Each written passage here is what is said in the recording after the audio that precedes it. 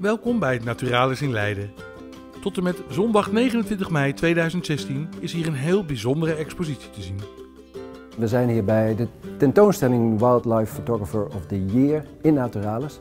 En het is een onwaarschijnlijke kwaliteit natuurfoto's die je kan zien. Elk jaar doen er tienduizenden fotografen mee, want iedereen wil eigenlijk wereldkampioen natuurfotograaf worden. En uit die 50.000 inzendingen maken ze een tentoonstelling van ongeveer 100 foto's, de 100 topfoto's. Het bijzondere is, er zitten helemaal geen zwakke foto's tussen. Het is allemaal top. Het zijn allemaal winnaars in hun eigen categorieën, maar de ene foto is nog mooier dan de andere. Mensen moeten echt deze tentoonstelling zien. Ze moeten het zien omdat ze de prachtigste foto's ter wereld te zien krijgen. Wij willen graag dat mensen weer verliefd worden op de natuur. En omdat ze van die natuur houden, denken van nou moeten we er misschien toch met z'n allen ietsje beter voor gaan zorgen. My name is Don Gutowski. I'm a Canadian citizen, born and raised. I took a photography course in high school, and I've always loved the outdoors and animals, and the two have combined to make a perfect hobby, which, as you say, I'm very serious about. My real job is a physician in Canada. I'm an emergency room physician. It's every photographer's dream to get a picture in this showing, and to win the overall is just an incredible accomplishment. The picture was taken near Churchill, Manitoba. It's in the far north of Canada, and I was there to take pictures of polar bears. While we were there, you can also see Arctic fox, the white one, and we were surprised to actually find a red fox there. The red fox is moving north, and now it's overlapping with the Arctic fox. As a result, conflicts between the two occur.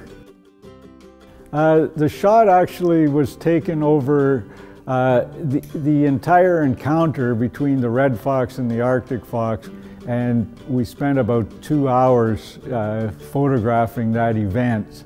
Well, the symmetry of the two fox heads, the eyes and the tails and just the whole composition is what makes the photograph special. It symbolizes for me the fact that global warming is happening. Well, I think with nature photography, you have to spend time. You have to know your subject and you have to know your equipment.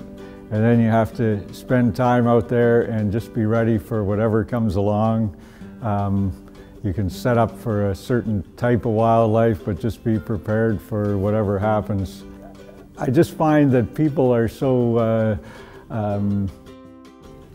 artistic in their thinking to get these different shots of animals and how they do the setups and everything else. And every time I see this competition every year, I learn the way other people think about photography and how they approach it. The leopard taking down the springbok in the savannah is a very special shot. I felt that one was an incredibly difficult photograph to get. Through the lens, you focus directly on your subject, so you're just narrowed right in on what you're viewing and what you're photographing. You're looking at the light, you're looking at the background, and you're looking at the behavior, and you're trying to coordinate all that into an image that speaks. This exhibition is just an incredible experience. You will see some amazing photographs of nature, just starting as an amateur right up to a full-fledged professional photographer. You can learn stuff from this exhibition as you walk through the amazing photographs here.